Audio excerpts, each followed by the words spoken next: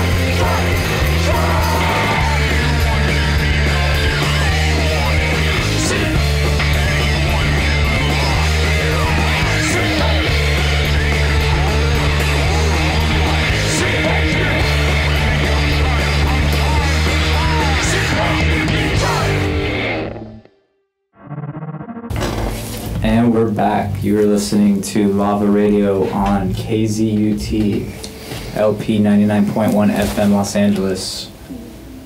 That track you just heard was called MUDU, and before that was Slunted, I'm sorry. The track is very far away. And the first one is called Born. So that song we just heard, MUDU, it says the band's name a lot. Is there a general like concept or like a concept for either the album or the band itself? We want to know, what is CHUD? What is it? Is it an acronym? It's definitely not an acronym. Okay. We get a lot of people asking if it's like a reference to the 80s movie. We didn't know it existed before we started the band. We didn't know there are like a few other things called CHUD out there. I promise you, did not know of any of them. Okay, so that explains how on your Bandcamp it says you're playing in Australia next month. Unless you have a big date you're about to announce. I think that must be the New York CHUD. Oh. Yeah, there's a New York CHUD that opened for suicidal tendencies. Oh, wow. But we opened for me bodies, so. Yeah. But yeah, I mean, the band, I don't know, it kind of just came about as a joke. Like I was mentioning we were on South by Southwest and we were out there, just doing what young punk rockers do on tour. And are we allowed to mention drugs on here? Yeah. Yeah. I mean, yeah, weed's legal, right? Yeah, totally. We were smoking pot. We were smoking a lot of pot and laughing. And we were in Austin, Texas. And I think it just kind of came to us. Yeah. And it was kind of, this like concept that it's like, it's not like, this is the band, we're CHUD. It's like CHUD is kind of this entity, this kind of demon, happy, overworld, overlord type person. And he's kind of energy is channeled through us and into the music. And we're kind of just his vessels. Yeah. And it kind of. Go ahead. I was gonna say we act somewhat as prophets for the word. So, as far as the lyrical content, that's most of what we're talking about. We have a song called, for example, Servitude. It's all about the servitude towards CHUD. I see. And the lyrics are both, I mean, they're full of meaning, but they're also like meaningless. It's kind of just some silly stuff we came up with. Kind of just like we imagine these like old-timey battles and stuff. It's like we have this song called the Grien Army. It's kind of like the what do you call them? Just like the enemies of CHUD. Mm-hmm. Sure. How have you like seen CHUD with your own eyes before? Or is that the name? That's the name of the god, right? Or the being? Okay. The entity. The entity. I mean, we believe in no gods and no masters. I like that. Okay. But I mean, CHUD is our lord. Yeah. Have you had any like experiences like outside of playing music? Like, did CHUD, join you for breakfast or something like that? No, it's not like that. It's not like a guy who comes and shows up at band practice, It's just kind of a feeling that we get sometimes. And so what would that feeling kind of be? So if CHUD is sort of representative of like an entity or something like that, and you guys are channeling a certain energy through it, what would those energies be? Well, it's like evil, but it's funny. Sure, yeah. It's like there's definitely a little bit of humor in the band. We take it pretty seriously, of course. We're like, we care about the music and everything, but the concept, we're not waxing political here or anything. We're just kind of like writing songs about these silly characters. Totally. And just kind of making it sound cool. Yeah. No, I like that because there is sort of a like ethereal feeling to the album where it does feel like you're in a kind of another world. It's a different setting. Nice. And I think that also gets represented in the album artwork too. It's just this kind of this world that's kind of dark, Yeah. Right. Who made the art? Our friend Zach Beitel actually painted it. Or it's like markers and watercolors. Mm-hmm. And for those of you who haven't seen it, for those listening at home, it's kind of, you see these a forest, but it's been burned down, and you just see a red sky, and then kind of out of the trees, out of like the burnt branches, it kind of says CHUD in like that hardcore metal font. Yeah. It kind of looks like a bunch of twigs. That's hard to read, but it's pretty easy to read on ours because it's only 4 letters. Sure. Yeah. Yeah, I think that's interesting with the entity.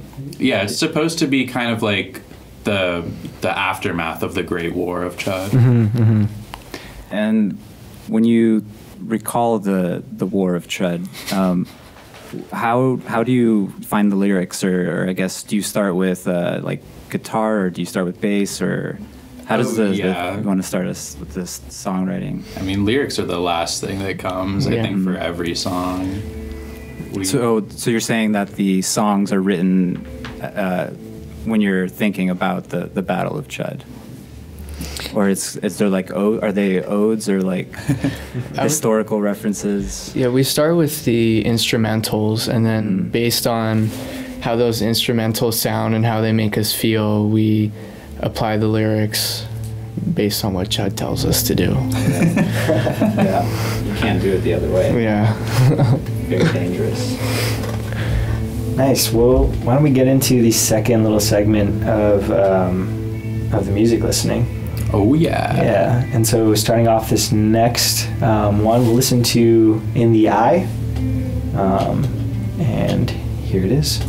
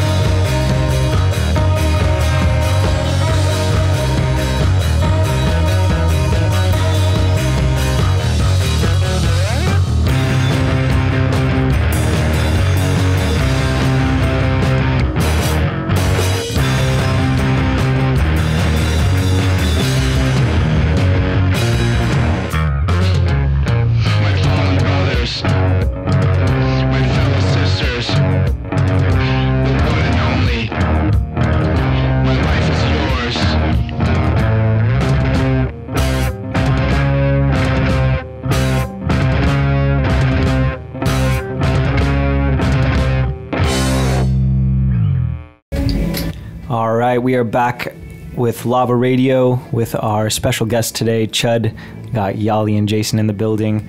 You're listening to KZUT 99.1 FM, Lava Radio. That previous song you just heard was the Örokhai March. The Örokhai March.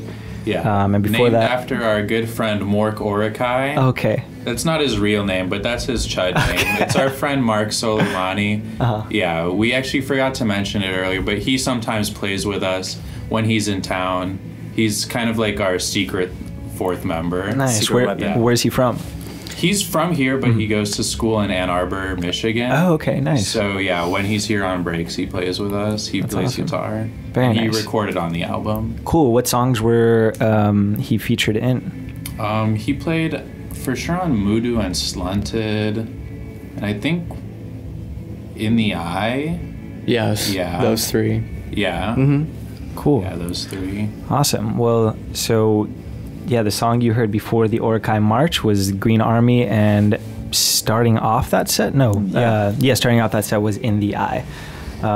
Really great album. I love hearing it because it's all very cohesive. You know, it's like it all makes sense together. And going back to like what we were talking about like that CHUD entity, it really shines through from song to song. I want to talk a little bit about the recording process with you guys and how that sort of went down and where you guys recorded it. And I think I mentioned in the top of the interview that it seems very, it's really raw, and it really encapsulates a lot of the energy of the song itself. And it doesn't sound too stripped down or bare or anything. It's really full. So do you guys want to tell me a little bit about that? Tell us a little bit about that. Where'd you guys record? I think I might have mentioned earlier, we recorded it, parts of it at LA Recording School with Sloza's professor, Jimmy Fahey. He helped engineer it. All the drums were done there. So, he has a huge part to play in the sound of the album. And yeah, I mean, for that, it's all live drums. With drums, you can't really go in and, put a measure in because, it just doesn't work that way. He helped out a lot with that, and we did the bass live there as well, DI and mic'd it up, and we just played at the same time, and that was pretty crucial for a lot of the speed up and slow down sections like you heard in that last song. Sure. And then the rest of it we recorded at Nico Eden's studio. It's just like a home studio, and we just did it track by track. So you said you started off with the drums and the bass together? Yeah. And then added guitar elements? Well, interestingly,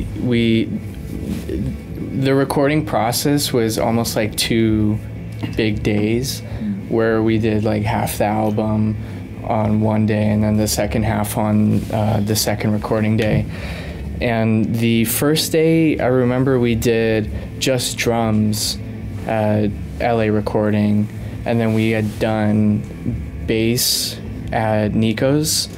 So half of the album is drums and bass are separate, but then for the second half of the album we decided, because a lot of the songs were tough to do with a metronome, and that'd be easier to lock in if we could do bass and drums. It's like the skeleton of the songs, like the core. So we decided to do the second half of the album, bass and drums live, and then guitar and vocals and synth as well. Yeah, synth is only on one track that's on MUDU. I recorded that part at Sloza's house. So 3 places. And so when you say recorded the first half of the album, do you mean the first layer of all the songs, or you recorded? Okay. Not sequentially. Sure. Yeah, yeah. Nice. So it's kind of 2 parts, adding the layers on top of each other. It's cool. I wanted to ask about the sound. What was your process as far as finding pedals or knobs on the amp and things like that? What kind of sound were you going for? And did it end up how you thought it would go?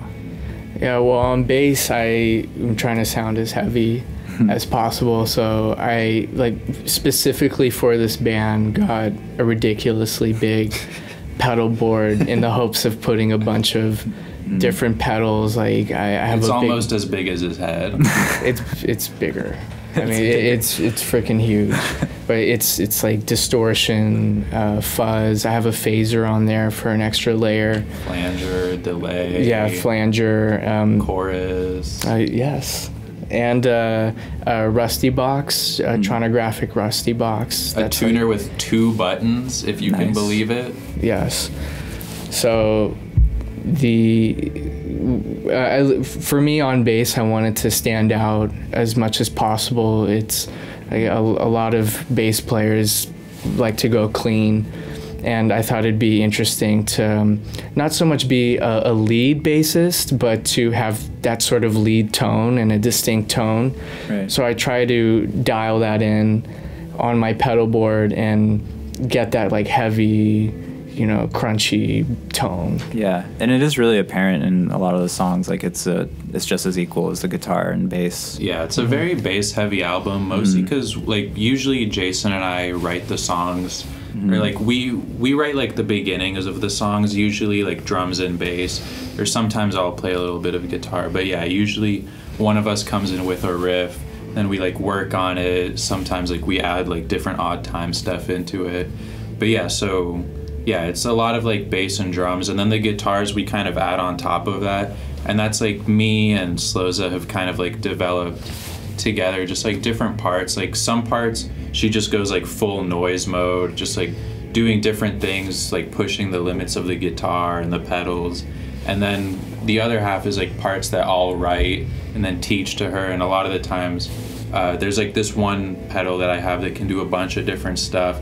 We like preload different effects onto there that are like specific for the song to get like really specific tones. And yeah, like we put a lot of thought into it, because I mean, yeah, I wouldn't even say that we exactly sound like our influences, because I mean, me personally, like I don't even really listen to that much like super heavy music, but like it's just really fun to make. Right. To just like get like super distorted and loud and fast and just have like this crazy amount of energy, and also have it be like dark and kind of spooky. Yeah. Kind of on the way over here, we were kind of trying to pinpoint like influences you guys might have. Are there any like major influences that stand out? First guess. What were you thinking? We won't take offense. Well, it was hard for me to find like an actual sound like band of a band. I kind of like the when I was thinking about it, the ethos of like Captain Beefheart, some of his records that are like not like, some of them are like out, like kind of out there, but like I guess like there's just like a direction that's like not the most taken, I guess. Interesting. I've never listened to him. Yeah, there's a lot that you don't have to listen to, but yeah, I don't know. It's hard to pinpoint a single band, I think. Should we just start listing bands? Well, yeah. I mean, if you want to shout out some bands that have inspired you, I guess. I mean, as far as bands that like all 3 of us really are heavy into, that kind of influence just like all of us together, I would say like Slint is up there. Palm. Yeah. Who was I gonna say? Primus, yeah. Oh, yeah. Primus, yeah. We used to do a cover of a Primus song while we were still, filling out our set list. And yeah, they're super bass heavy and just like kind of a different sort of tone to their music. Yeah, that's interesting.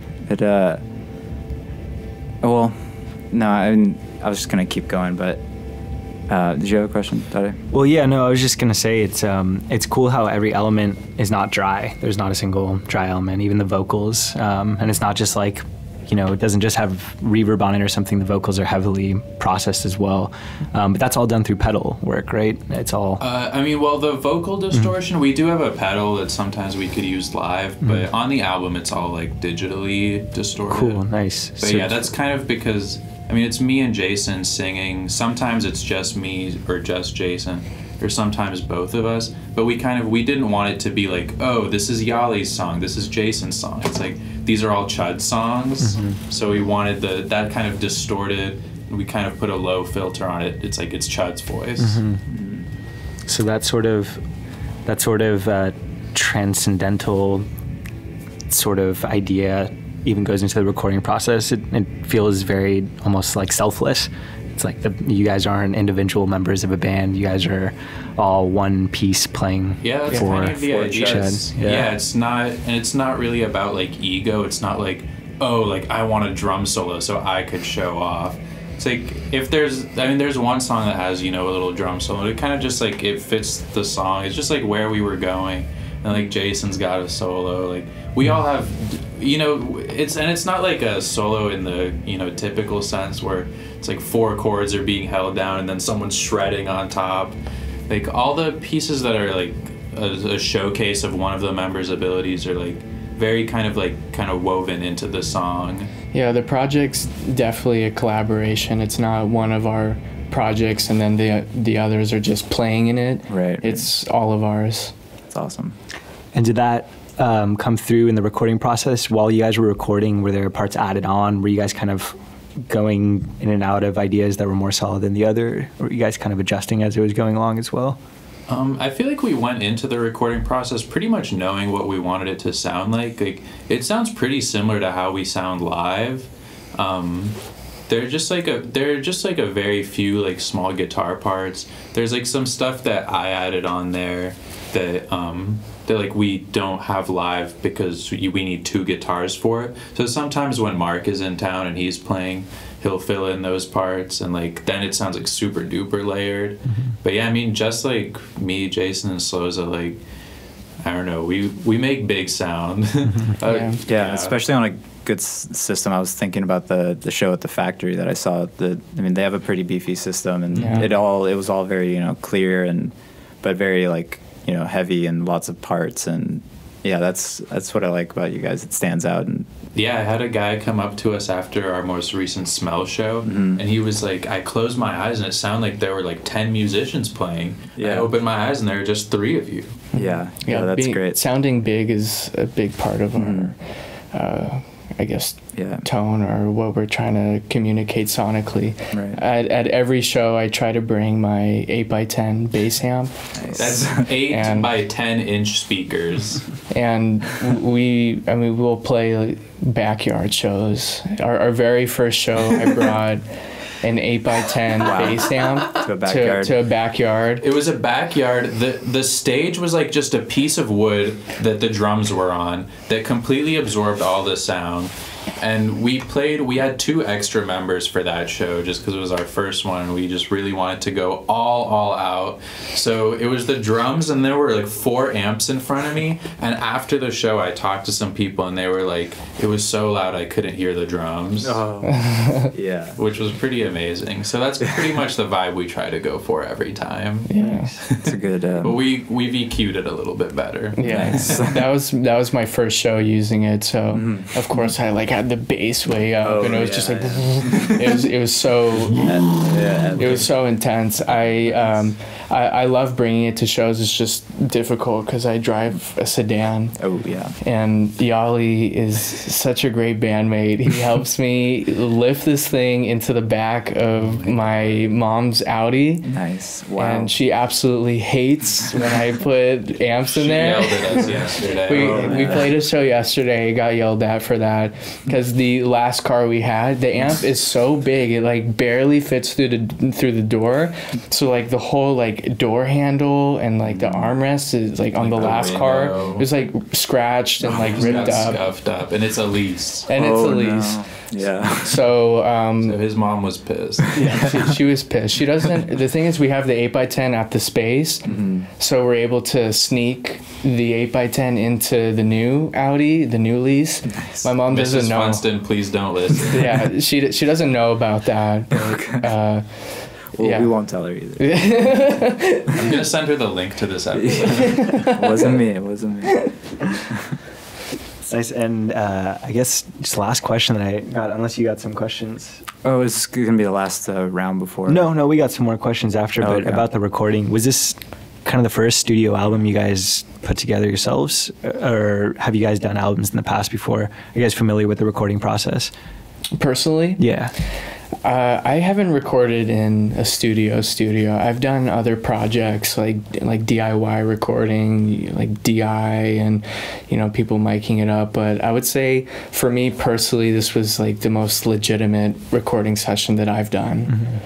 Yeah, I would say it was the most legit for me as well. I have recorded in studios in the past, and I've recorded like on a few different albums with different bands over the years. And I like make my own recordings at home just with GarageBand. So I was a little bit more like I knew kind of what I was getting into it. But I mean, Sloza was a huge help. She went to LA recording school, so you know, she knows how to do all the sound engineering and stuff. She mixed it all herself in like a week. Nice. That's awesome. Should we get into this? Yeah, let's get into the last round of music here. You're listening to Lava Radio with CHUD. Oh, and I can't read that. Next song that we're going to hear is Underwaltz. Underwaltz, yeah. Unterwaltz. It's spelled like waltz, but we pronounce it German. Unterwaltz. Underwaltz. Okay, here we go.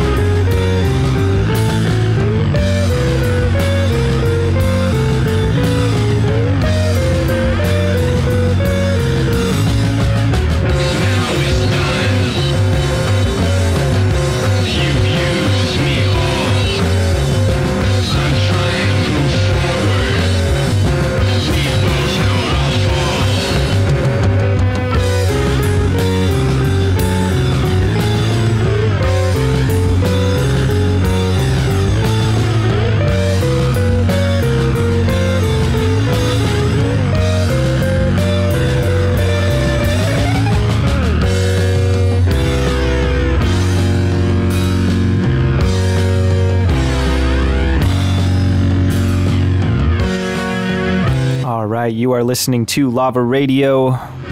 Thanks for joining us. That was really interesting hearing about the album. We got CHUD in the house.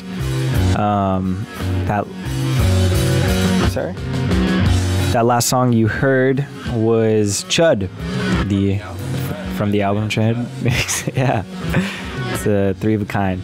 And before that was Servitude, and before that was Unterwaltz. Yeah, thanks so much for joining us and talking about the album. What's next for you guys? I got dinner. Yeah. What about like what's going on next with CHUD? Yeah, that was a joke. So yeah, I mean, we released this album. We're taking some time in the summer to start writing the next album. Nice. We have a show on June 1st at Time Warp Records with Chill Trigger, Lucky Wife and Mother, and Duderella. Nice, nice. Where can we find your music? Our music is everywhere on all streaming platforms that we know of, including the biggest ones are Spotify, Apple Music, Bandcamp, SoundCloud, YouTube, CD Baby, VK. I don't know. There are probably a few other ones that we're on.